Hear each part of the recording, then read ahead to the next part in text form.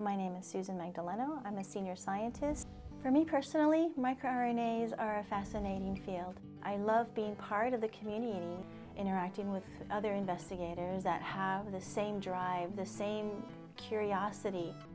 And the fact that I can combine my day job, which is to develop technologies, with my love of discovery of new biology, I'm the luckiest scientist there is. MicroRNAs as a field really got started very slowly back in the 90s. It was just people finding that their sample preps had small RNAs within them. Once a microRNA has found its target, it binds tightly to it and dislodges protein translation machinery. And normally the impact of binding is fairly difficult to measure because the differences is very subtle, on the order of 10, 20, maybe 30% at most.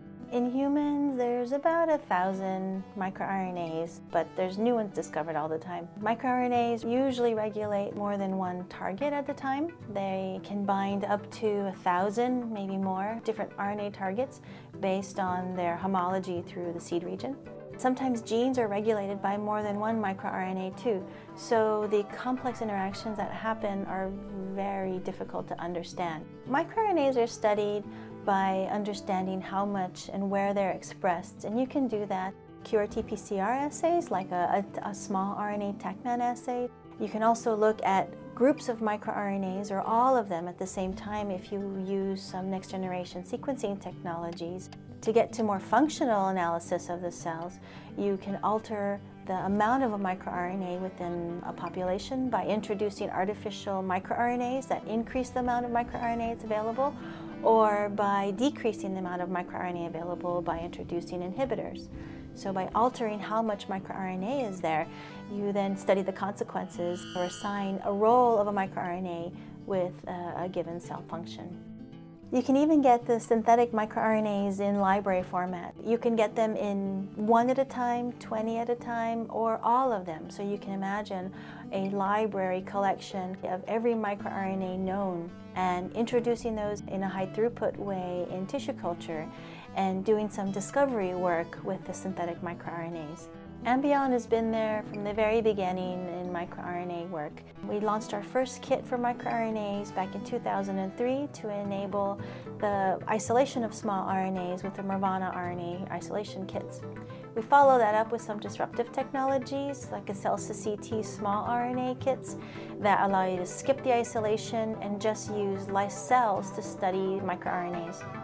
For expression analysis, there's the TACMAN small RNA assays, and we also have next-generation sequencing technologies that let you look at microRNAs in a population. For functional analysis, you can use the microRNA inhibitors and the microRNA mimics to alter the levels of microRNAs in your cells. And of course, we offer the other supporting reagents, such as controls for cell culture studies and in vivo studies, as well as the delivery reagents that are necessary to perform those experiments. MicroRNAs, what we know about them right now is really just the beginning. We only really understand a couple of the networks of microRNAs and how they function. So, of course, lots more work has to get done. For example, one of the really exciting areas for microRNAs is looking at what's the role of microRNAs in single cells. They've been tightly linked to different types of cancer, like prostate cancer and ovarian cancer and certain blood cancers. I think we're going to still continue to see discoveries on the basic research side where new ways microRNAs are regulating gene expression, new mechanisms, and new ways of biogenesis of these microRNAs. As a scientist, I'm really excited that I can be part of bringing new technologies that might open up completely new ways of thinking. So really great times to be a biologist, especially really great times to be a microRNA biologist.